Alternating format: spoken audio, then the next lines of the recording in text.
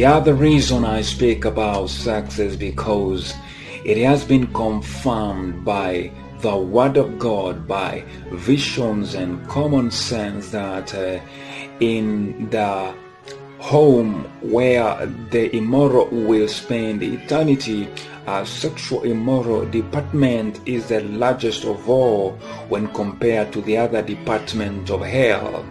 So when it comes to revelations, that the people who have seen the visions of hell are saying the same thing, the sexual department is the largest. This is out of the research I've done in the many visions of hell that I've looked at. And then when I look at the Word of God, it is also true that the greatest sweeping punishment that fell upon our world are those related to sexual immorality. We're talking about Noah chapter 6, the destruction of Noah's world because of the angelic dimension that colluded with humans to make love that was not sanctioned by heaven, and then it brought up about the Nephilims or the aliens, and later became the demons.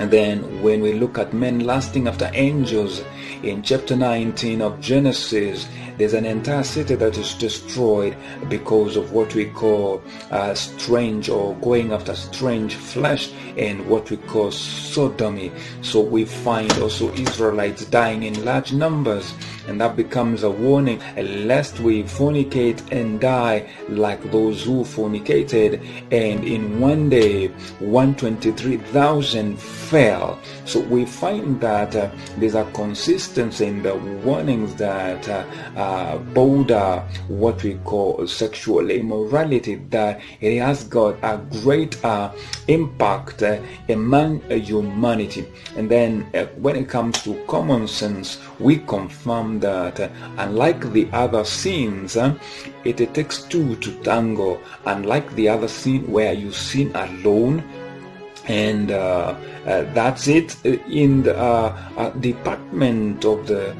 sin of the flesh, or sex for that matter, it takes two to tango. You have to consent, you have to agree to sin against the law of God, you have to agree to break the law of God. It goes beyond the agreement of two and goes to an agreement of companies and parties. When it comes to parties, we have what we call orgies. We find that an entire party of 10 or 12 or 20 or 50 people can agree to have what is called open sex or secret sex, and that is when parties agree to have sex. This is the only scene where people agree to have it as fun, and they also package it and sell it in pornographic movies or packages for that matter, and others buy it and also they become partakers of the same. So they end up either doing the same kind of parties, or they end up masturbating in the privacy of their homes. We have companies that establish platforms of porn, and these are companies, multi-million-dollar companies, and it has spawned a multi-million-dollar industry, and many people live off pornography. So we're talking about a company that is able to employ sinners, where sinners are gainfully employed in an industry that despises the law of God. So there are other people who are not employed by companies, but they decide to do it on their own. These are the people we call prostitutes. They could be male prostitute or female prostitutes. So what happens in the department of female and male prostitutes? Or they do and they are living by selling the sins of the flesh. So they become slaves of their own desires and their own financial ties. we call ties that bind, either soul ties or financial ties, apart from the wrong relationships that people have, whereby even when they are married, they still go to their exes to sin, whereby even married people can also sin sexually. There is also now the financial ties that bind people to the wrong persuasions of sinning sexually so that they can make a living out of sexual transactional sex.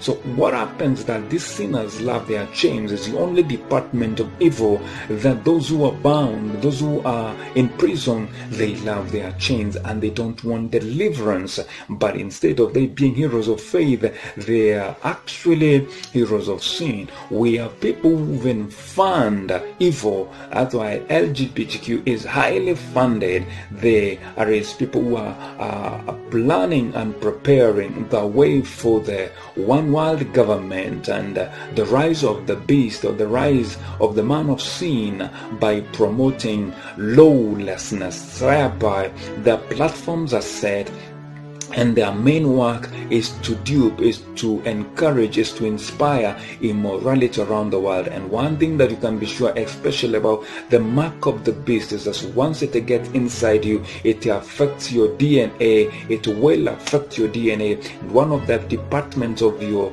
DNA that will be affected is the sexual morality code. People will become sexually aggressive and they will go after strange flesh. There will be more transsexuals, more homosexuals, and even those who are heterosexuals will completely go nuts. They will want the sins of the flesh. They can do sex anywhere in the streets, and this is what is coming. Escape the wrath to come by avoiding sexual immorality, because it will land many into hell.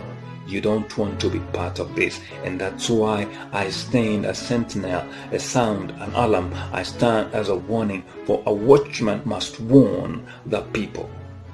God bless you.